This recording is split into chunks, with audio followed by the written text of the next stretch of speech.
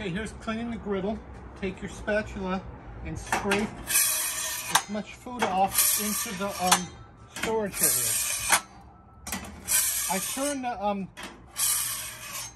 the griddle off because I don't want it at 500 degrees when I put hot water on here. So you can turn it off, give it a few minutes to rest, but you can scrape the food off at any point. So just scrape as much as you can. And then when you're using the hot water, always wear the gloves. I store these underneath the griddle.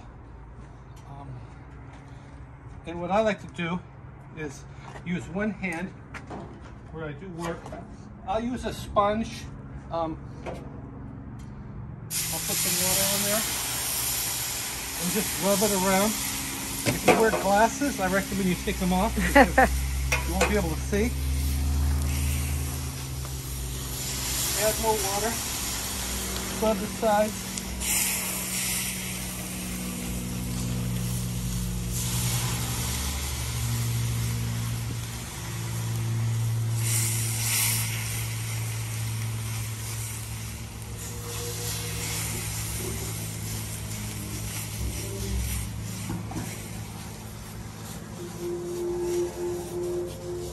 And it'll come clean nicely.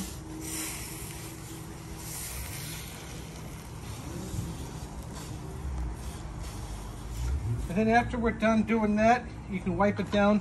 This just comes out and you can dump it and rinse it out in the sink. And that's cleaning the griddle.